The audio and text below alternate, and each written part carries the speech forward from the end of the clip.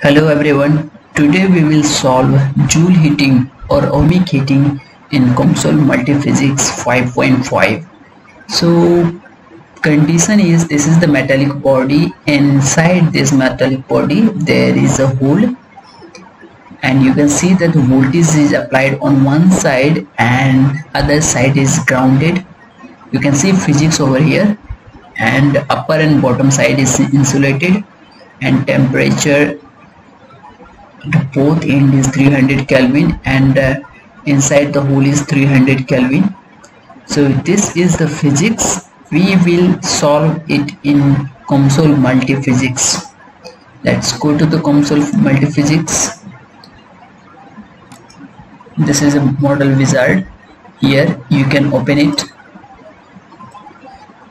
Now we will select the 2D.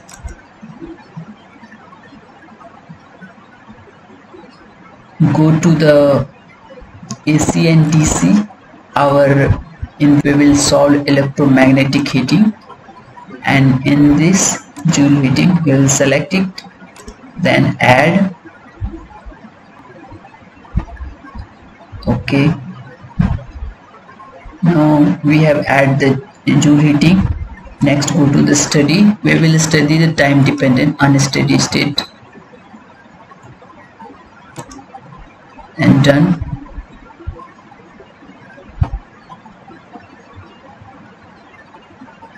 So this is the interface. First we will create that geometry. So click on geometry. We will create a rectangular. I will keep length and width 1 and 1 and center at the base. Build selection. Next we will make a circle with the radius 0.1 and then build selection. Now we will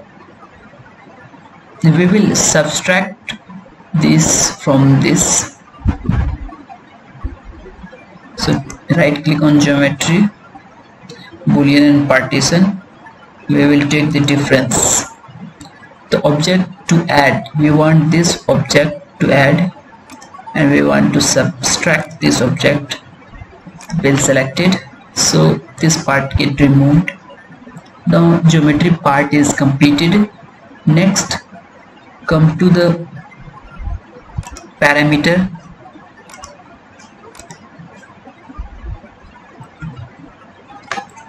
I have already prepared the parameter for this, so I will import that file. Load file, go to desktop. It is Excel. Select this, open.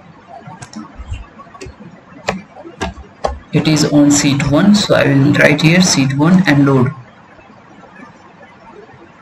All parameter get updated over here.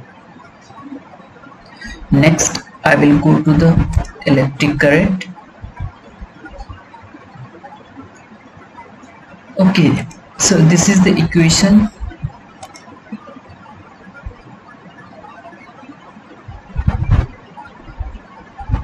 Here in conduction mode, select the linearized resistivity, because I have given the value of resistivity, so that you can, if you know the conductivity, you can choose the conductivity, but I know the resistivity, so I select this physics.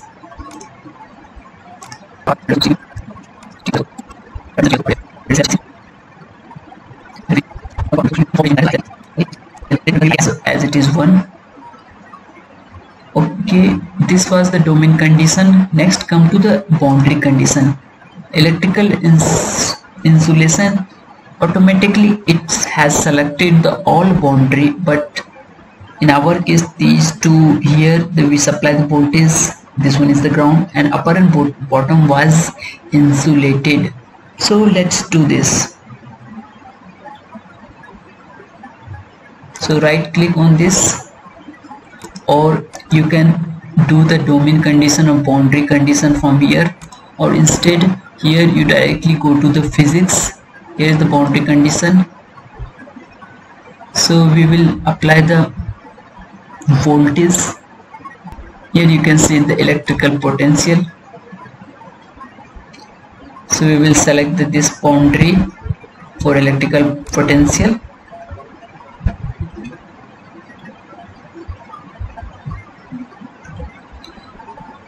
And the value will be 2_0. Next will be the ground. From here I have chosen, and this is the ground.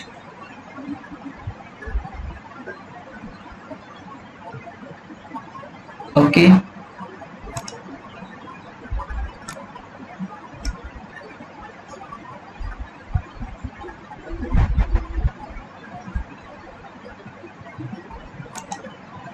In case of heat transfer,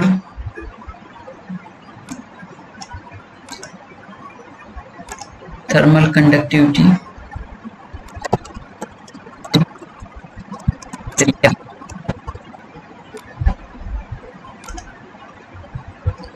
so the initial value, so we will give the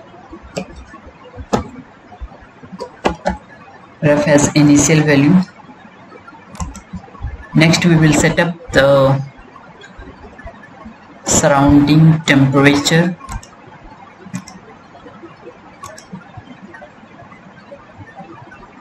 So this body, this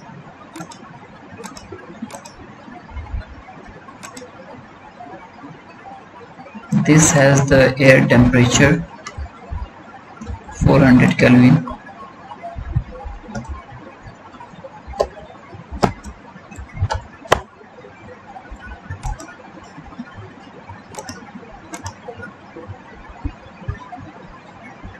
After setting the boundary condition, we will select the mesh, go to the mesh, and based on physics control, so we can change the user control mesh as well as physics control. For this example I will select the physics control mesh. I will go for finer, build all. It automatically generate the mesh for us based on the physics. Now we can see the how many cells. We can see the statistics of this mesh. We can see that around 2000 elements are in this, and it is a triangle. 2084 triangles are there, and 136 edges is there. So you can see the statistics. Now go to the study. Before doing study, we want to also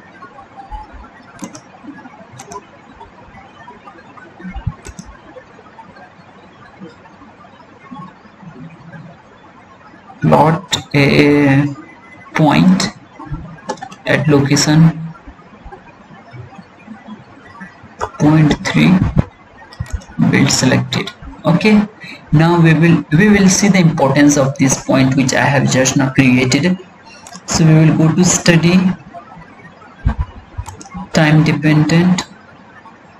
Here we will select the range 10 to 2000. Okay, everything is done. Now just click on compute. It will take few minutes to compute this.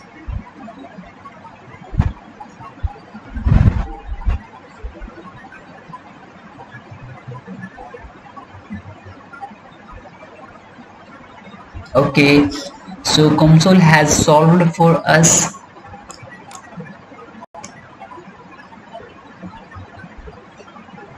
Now we can see the post result analysis.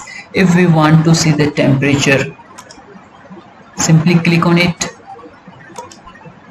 Here we will see the surface temperature. Right now it is given in Kelvin. We can change it to degree Celsius.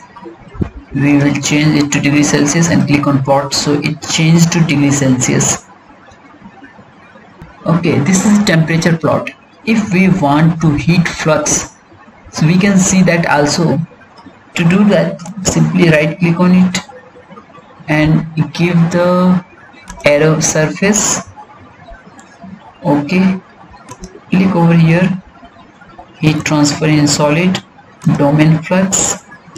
So our body is solid, so it will be conductive heat flux. So simply select it.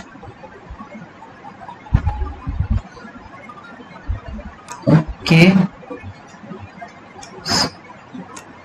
now click on plot. See, the arrow has generated.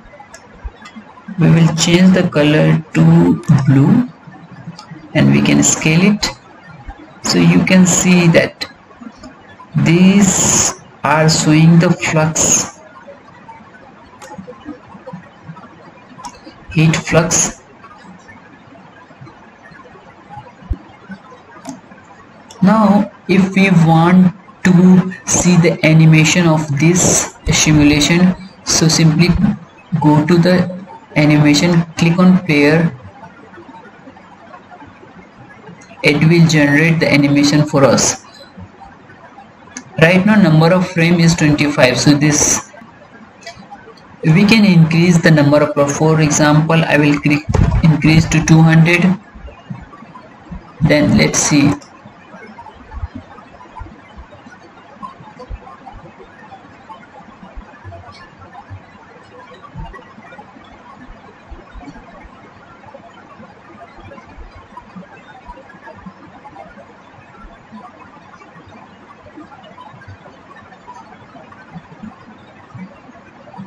Let's play it.